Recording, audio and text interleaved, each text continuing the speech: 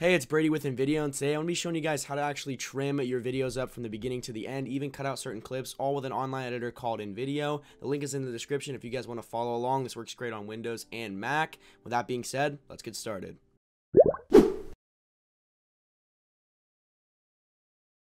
So once you guys are actually done creating your account, you're going to be greeted with this home screen. Now, honestly, there's a bunch of pre-made templates and everything, but for this purpose, just to trim up a video, we're going to hit blank canvas. You can choose the aspect ratio. For this one, we're doing a YouTube video, not a phone vertical video, and then we can just go ahead and click make video. So as soon as you open it up, you're going to see a screen just like this. Now, this has a logo and a little bit of some text here. We can go ahead and just click delete and get rid of both of those because we want a completely blank canvas. You can upload anything up to 200 megabytes of data, so I already have my video clip right here, and this is where you go to upload media and go ahead and just throw your video clips in there to be edited. Once you've done that, you can actually just take your video clip, throw it on the main campus just like this, and it's actually going to open up the trim module. Now, if you want to cut out stuff in the beginning and the end, you can just go ahead and drag this off. Like, see, I have a countdown 1, 2, 3, and then I start the video, and right here I just kind of sit after I turn my camera off, and I know exactly where I stop talking. So let's say like right about here is where I stop talking, and there you go. That is how you actually cut out the beginning and the end. But let's say you don't just want to cut off the beginning and the end and you had a cough in the middle of it like I did in this video. You can see that you can actually go ahead and just go all the way up to the cough, which is right about here, and then you can go ahead and add section,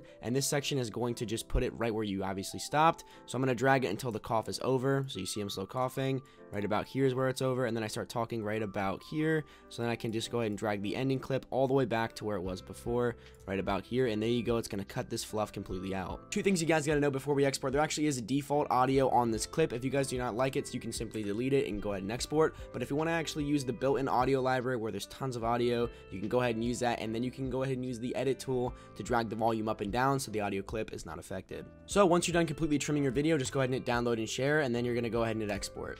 And there you go, you're completely done. It's ready to be downloaded or shared. If this video was helpful to you guys, make sure you of course subscribe and hit that bell notification right about here. And if you guys want to learn more about InVideo and learn how to create thumb stopping videos, make sure you guys check this video out right here. This is Brady with InVideo. I'll see you guys in the next one.